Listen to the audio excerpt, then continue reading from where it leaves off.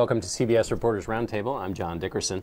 The battle is on between Mitt Romney and Newt Gingrich. The former frontrunner Romney trails his rival by almost 20 points in 3 of the first 4 electoral contests. Romney, who once ignored Gingrich, is now going after him on all fronts, picking at his record, his temperament, and his family life. There's a debate in Iowa tomorrow, and that should be exciting. And on another front, the president gave a big speech this week, trying to mold himself as a modern-day Teddy Roosevelt. Can he pull it off? Joining me to discuss this is Jeff Zeleny of the New York Times, Real Clear Politics Erin McPike, and the AP's Phil Elliott. I'll start with you, Jeff. You were in Iowa this week, where Gingrich is now ahead by anywhere from 15 to 19 points in a variety of polls. We had about 800 polls come out this week. Thank God. There was that drought period where we didn't know anything about Iowa, and now we know everything about Iowa. Tell us what's happening in Iowa, whether you think this Gingrich thing is real. I think it's real for the moment. I mean, polls are obviously a snapshot of what has just happened, not a predictor of what is going to happen. But I think, without a doubt, Speaker Gingrich is leading the way in Iowa. But some interesting things inside the poll. The CBS News, the New York Times poll, found that people are really concerned about the economy, which is not that much of a surprise, except even among evangelical voters. I think it was some 56%, so more than a majority of evangelical voters say their top concern is the economy. I think we also saw some interesting things in the polls, though. Newt Gingrich was highest across the board on prepared to be president, commander-in-chief, handling an international incident, except values. Values was the one question where he was lower than almost all of his rivals. So that gives an opening. It's why we saw the Mitt Romney ad this week saying, "I've been married to my wife Ann for 42 years. So that is what set the table for that. And the ad with that montage of images from the Romney family album. Erin, you wrote about evangelicals this week, right? And tell me what you think. I mean, as Jeff says, they're thinking about the economy, and they don't really have their candidate this time. There's no Mike Huckabee. No Mike Huckabee, and you're seeing Michelle Bachmann and Rick Santorum really make a beeline for some of those voters and doing whatever they can to go on Christian radio stations, trying to make a play for those voters. But Michelle Bachmann has seen some of her support go to Rick Santorum, so it's why she was talking about him as a potential running mate with her. But no, they don't have their candidate. They're not for Ron Paul. They're not for Mitt Romney. Whether or not Santorum can really do anything with that, or Michelle Bachmann, not sure yet. Phil, what do you think about this Romney response now to Gingrich? It was ignoring him for a little while, talking about the president, how many rounds of golf he'd played, and then suddenly it opened up Wednesday night with John Sununu, a surrogate, attacking. Then there was a conference call Wednesday morning. Now there's a radio ad in New Hampshire. The Super PAC is online. They're going nuts over in Romney land. They really are. For a while, it was, I don't know if nuts is the right word here, but they definitely are paying attention. For the longest time, they had refused to engage their rivals and treated everyone else as the JV team, that they were the varsity team best suited to take on the president. Now they're realizing, well, we're coming up towards the end of sports camp, to borrow a tortured sports analogy. Summer camp's over, and someone's going to play varsity, and someone's going to be voted off. So now they really want to make sure that the lead that they had built up in terms of organization and in fundraising isn't lost in a moment, as voters are just starting to tune in and seeing this as a two-man race, not between Romney and the president, but between possibly Romney and Gingrich. Yeah, but you know, the attacks seem to fall a little flat, because at first they went after Gingrich as a lifelong politician, which was just kind of the easiest first thing that they could say, because they first went after Rick Perry as a career politician. So they didn't really have anything to go, but now that Romney is suddenly behind Newt Gingrich, they're methodically laying out their attacks, and they were telegraphing it as such. It just didn't feel very emotional, and that's why I'm not sure if these attacks are really going to work. What do you think, Jeff? I think we'll find out. I mean, they're doing things across the board through earned media, through paid media. They want a lot of conservative, a lot of Republican people to be sort of chattering about this and sort of having a second thought about Newt Gingrich. Like, wait a minute, maybe we should. Oh yeah, well, I remember there was something about Newt Gingrich from the 90s. The Romney campaign is going to make sure we are all fully briefed on our Gingrich 101 and make sure voters are as well. So I don't think we know yet. I mean, there is something about Gingrich that he's harder to attack. He's harder to sort of criticize. But the one place that the Romney people thought they could attack Gingrich on was immigration. During the last debate, he laid out, Speaker Gingrich laid out you know, what some Republicans thought was a sensible platform. He called it a humane thing. If you're in the country for a long time, you know, deeply ingrained in your church and communities, perhaps you should find a way to stay here. The Romney campaign called that amnesty, but they've kind of backed off that a little bit. And our poll found that actually that Gingrich and Rick Perry are more, most people believe that they would handle immigration better, which is not where the Romney people thought this was at all. So the immigration thing was probably the most vexing thing out of our poll. I think that was fascinating in the poll. Not only do they credit the two people who were supposed to have been doomed by immigration, Right. Perry and Gingrich, but Romney's down at like 7%, whereas Gingrich and Perry, I think, were at 20 and 21. Right. But the other thing was that immigration, when you asked them to choose the thing that they cared about in Iowa, it was #1 in 2007. Right. Now it's way down the list at Way only down the 4% deciding that it was. You were going to jump in on the Romney attack, or whether, you know, Gingrich withstands any of this. Well, Erin made the point that the attack seemed to fall flat and there didn't seem to be much passion there. But when was the last time we actually saw real passion from the Romney campaign? I mean, that's the hurdle he's coming up against. I just got back from South Carolina, where folks down there, they're tuning in, they're open. It's still wide open down there. But the thing that everyone keeps hitting at, and it's consistent, is the Romney authenticity and passion question, which I'm not sure a trip down memory lane and vintage photos is going to get anyone all that excited about him in the same way the thumping rock star music of the Perry ads are going to. Right, right. Well, a compliment to some of this too, in addition to, you know, Romney and the authenticity thing, the other thing, people are just waiting for Gingrich to screw himself up, to say something that he shouldn't say. But if that's all that we're waiting for, it may not happen. Yeah. And, you know, I've talked to some strategists this week who said, you know, this is the wrong way to go, to just expect that Gingrich is going to make a mistake, because he might not. Which is why they're going after him, right? Oh, I mean, well, like, they decided that they can't count on him to make a mistake. What's interesting is maybe Romney, in being finally attacked in a way that makes him feel threatened, gets up there perhaps in the debate on the 10th or on the 15th and actually sort of shows some passion in defending his own viability, if nothing else, and says to people, well, actually, there's something here to hang on to. Because it's clear that Gingrich, as a pugilist and as a guy who can just kind of put some passion into this race, is one of the things that people like about him. It's interesting, this week the Republican Jewish Coalition had their speeches, and Rick Perry went right after Newt Gingrich. And Rick Perry did seem to be sort of comatose right after Gingrich, who really lit the crowd on fire that day.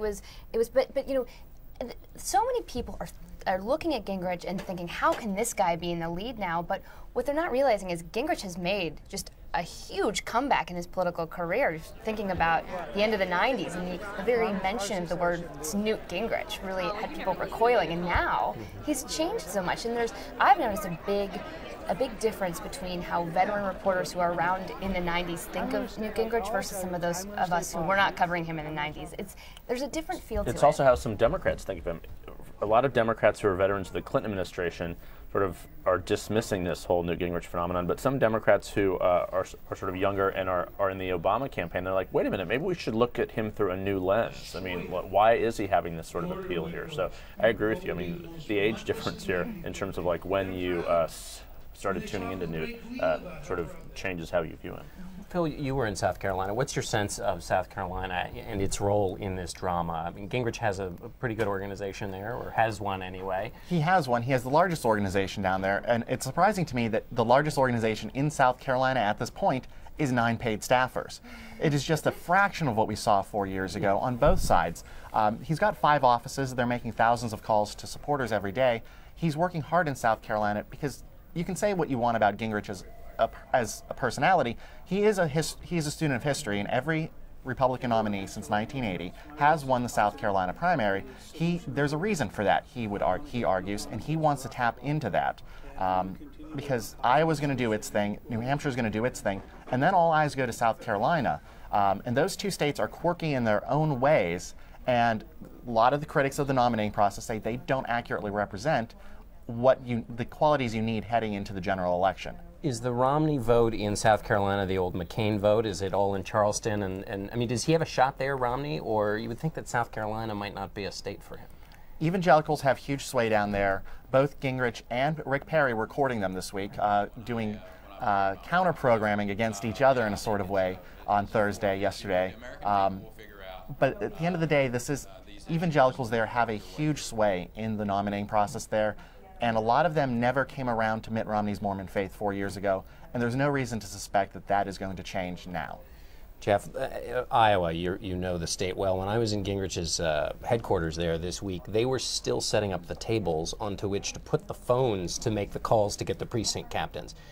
This has been a funny race this year where organization hasn't meant what it used to. On the other hand, you still need to do something. What's your sense of the Gingrich boom and its ability to capture, to get an organization to actually capture that boom? It's going to have to be organic to get people to the caucuses on the night of January 3rd. Every Gingrich supporter I spoke to when I was out there earlier this week, sort of having second conversations with people who participated in our poll, the people who like Gingrich said, but I don't exactly know how to caucus for him. I don't know what I'm supposed to do. And Gingrich had one of the lowest percentages of people who have been contacted by the campaign. So it's going to have to rely on huge commitment. People are going to have to figure out exactly where to go, et cetera. I had one person ask me, so can I vote absentee in this? Because I'm going to be in Arizona. I'm like, well, no, you can't. You actually have to be physically in the caucus on the night of the 3rd. So organization, it does matter. If he happens to win Iowa without it, it will be a really an unusual and sort of definitely a change in sort of in how the Iowa caucuses have traditionally worked. Does Not that mean saying it's impossible, but it's just organization matters. Erin, you're going to go out there this week to Iowa. What are you looking for? Perry's bus tour, actually, I still keep hearing strategists say that they think Rick Perry could make a last-minute push. And so I'm actually curious how Rick Perry will do and who he'll start to draw from if he's going to commit himself to Iowa for the next month. So he's doing a bus tour. He's good at the retail thing. Right. He's Very the good at that. anti-Gingrich. Gingrich is not a big, although Gingrich may also do a bus tour, but he's not a real glad-hander. But Perry is sort of born to do that.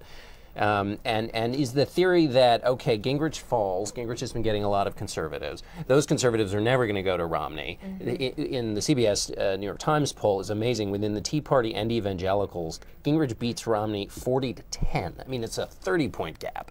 And Romney is the only candidate whose unfavorables are worse than his, or higher than his favorables. So they're not going to go to Romney. So then is that the idea? They kind of rumble over to Perry. Right. But morale in Austin at Perry's headquarters is awful right now. So let's see how much they can put into this bus tour and if they can get some of the early buzz back. And one thing that's happening in the middle of all this are a couple debates, one tomorrow, one a week from Thursday.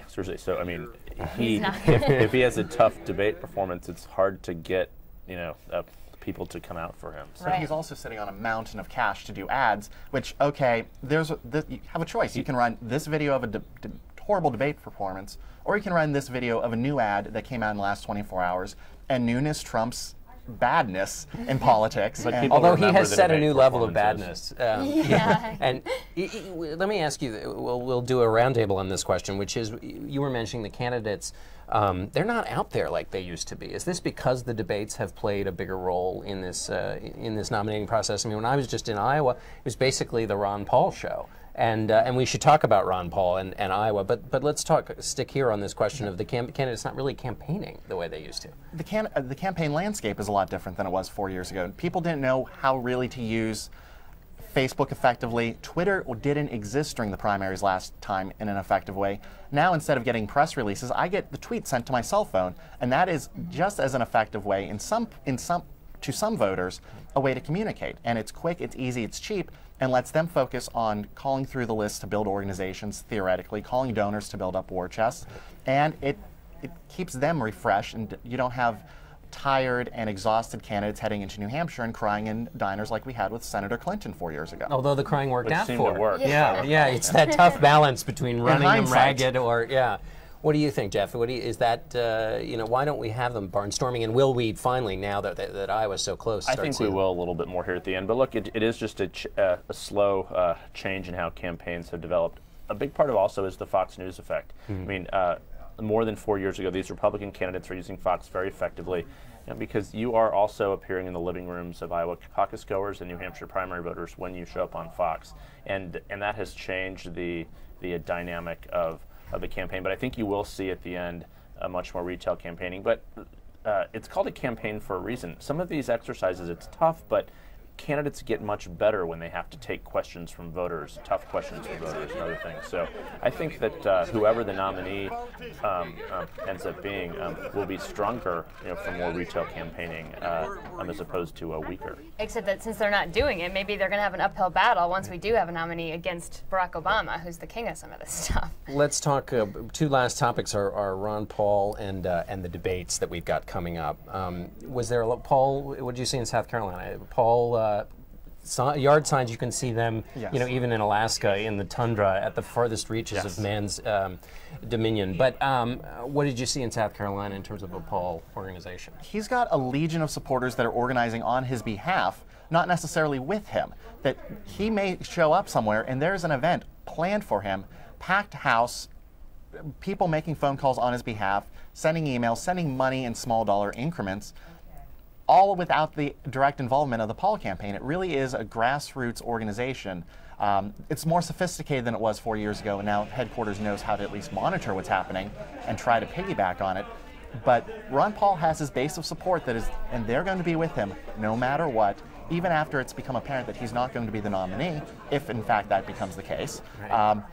And they're going to stay with him again 4 years from now, hoping he makes yet another run. And that base is committed. I was in Boone, Iowa last night in the public library there, and there was, it wasn't just standing room only. There were people virtually on each other's shoulders to be there for him.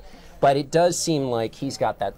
There is that ceiling. Always been his problem. Can he grow his vote? But we thought it was 10%, right? Yeah. And now he's right. notching up to 20%. So he's, whatever they've been doing has made a difference. These ads talking about how he was the real candidate who never supported TARP while some of the other big candidates did at the time. But he's doing better than we think. And there's now this question of, can he win Iowa? Right. You can win Iowa with a mid-20s performance, right? No question at all. And he has, his supporters, again, are least likely to move on to anyone else. His supporters right now are committed. They're frozen in.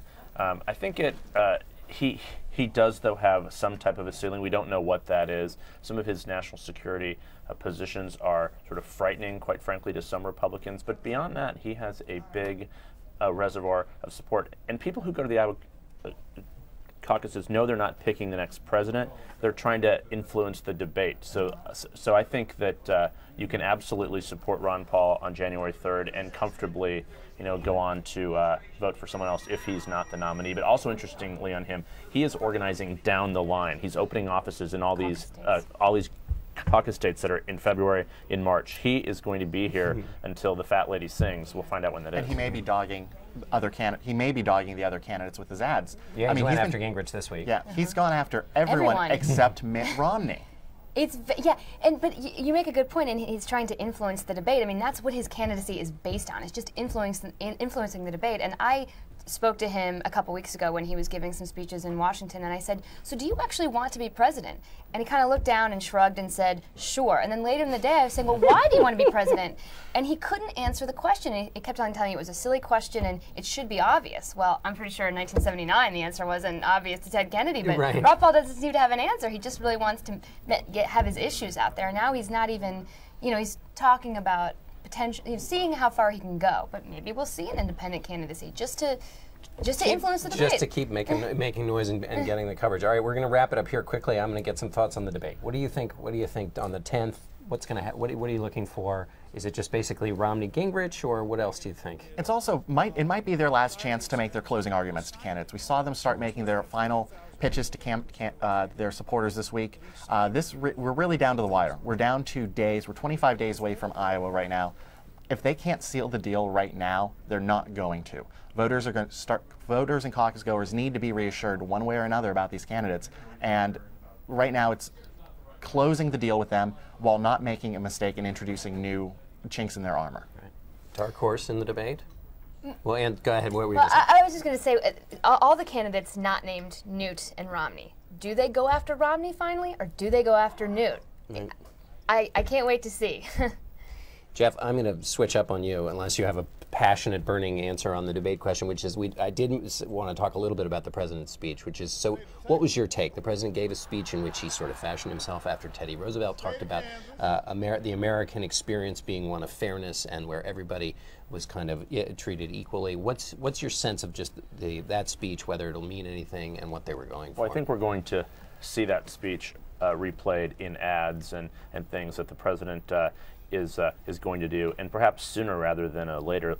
The White House and the re-election campaign is weighing sort of how aggressively to be involved in the Republican primary. They already have been involved in a big extent, but I think on the speech itself, he is trying to show that he is fighting for the middle class. He had basically given up on the fact that the jobs argument is going to work in a huge respect because things are frozen in place sort of where they are. The unemployment rate has fallen a little bit, but he's going to be that fighter for the middle class. They're trying to tap into this, this sentiment about income inequality and other things. So I thought it was a good speech that he did, and it seemed like he was sort of getting back on his game in some respects. And it also, once he's outside of Washington, he just seems to have sort of an extra bounce in his step, if you will. So I think it was an effective speech. It frames the argument, which is a tough argument that he has to thread over the next 11 months. Right, coming up with something after hope and change. Jeff Zeleny, thank you. Erin McPike, thank you. And Phil Elliott, thank you. And thanks to all of you for joining us. That's it for Hot Sheet Live today. Join us here every Friday at 12:30. I'm John Dickerson. Have a great weekend.